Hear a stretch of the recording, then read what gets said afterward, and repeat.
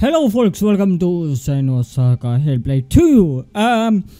The thing is, I know that I'm doing the games out of order. There is no particular order when I do video games at all. I just thought that I should do the most recent game first, and then do the first one later down in the timeline, whenever that might be. This is recorded prior to completely uploading the Evil West, but in the end of the day, it doesn't matter how I or when I complete the uploads for the channel, as long as people actually enjoy them. So I thought we should jump straight into it and let's have some cinematic fun with the game.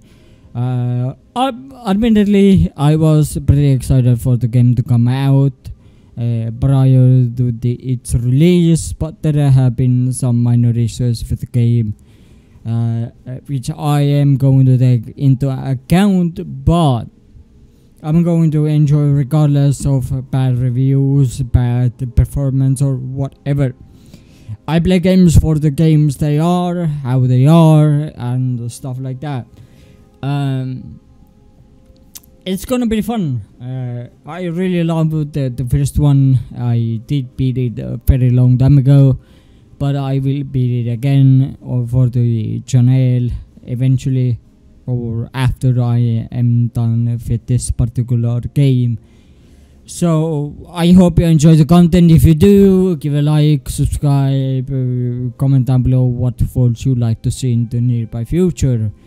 With that being said, let's jump straight into it and let's have some genuine fun.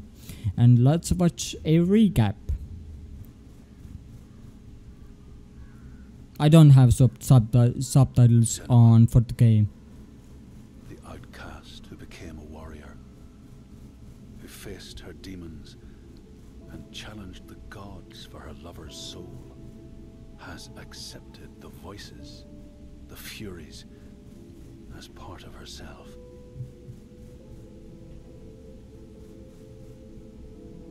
Just like her mother Galena, she was not like other people.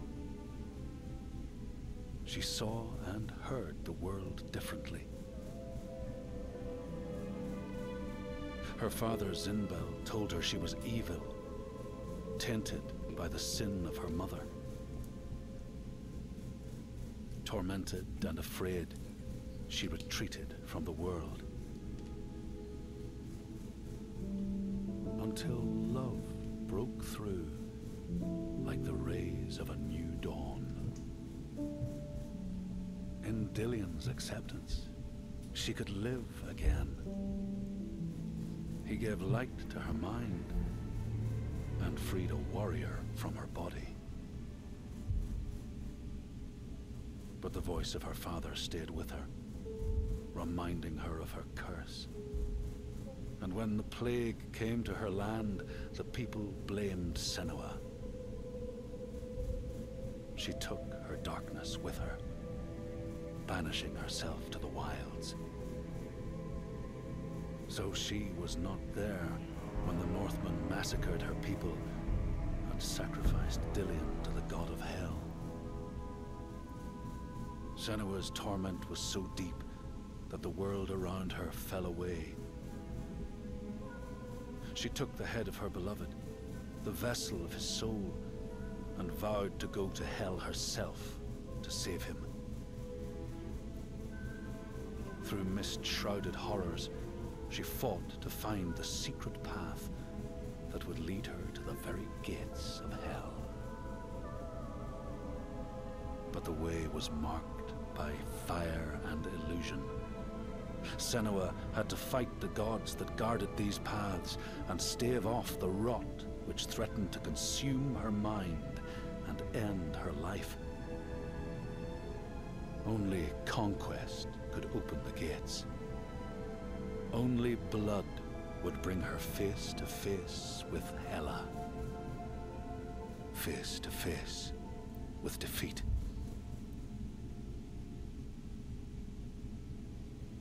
Once again, Senua was engulfed in darkness, lost in a maze of misery and confusion.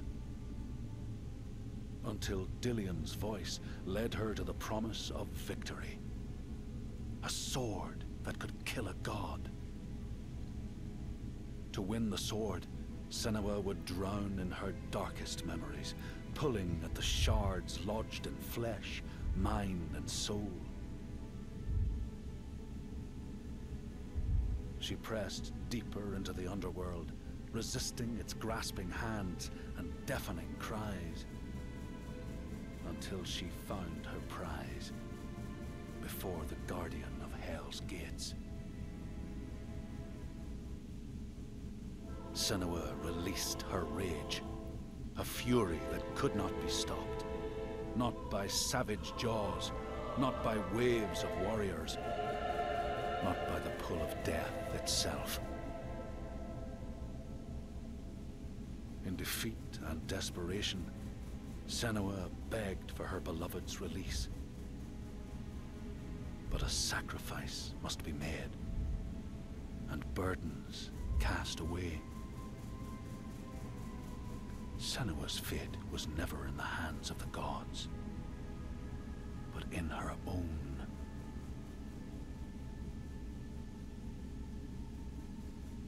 Only she could choose, out of love, to live, to go on,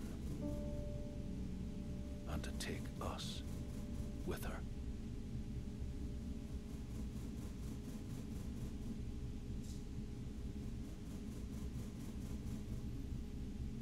Well, that's a recap then. Alright. Always fun to listen to those things.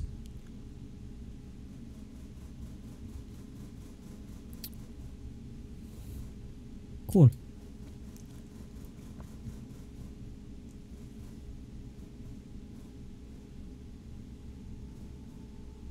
Do I know you?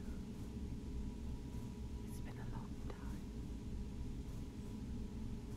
She made a promise to the one she loved, dead now. No less. A promise. Not one soul more would suffer as he had. She carries him in her heart. His death, his life, will drive her on. She will forge a purpose from his death, make meaning from the pain. And then the Northmen came again to our land, stripping us of our names, our lives, of everything that makes us who we are, beating and blinding, taking us as slaves. These Northmen sail under a blood-red sign, and one among them they call Master.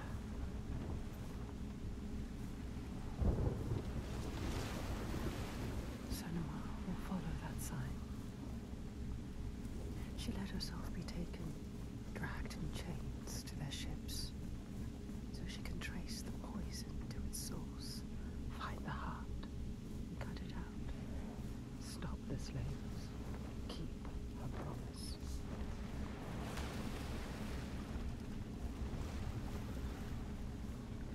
But plans can drift off course.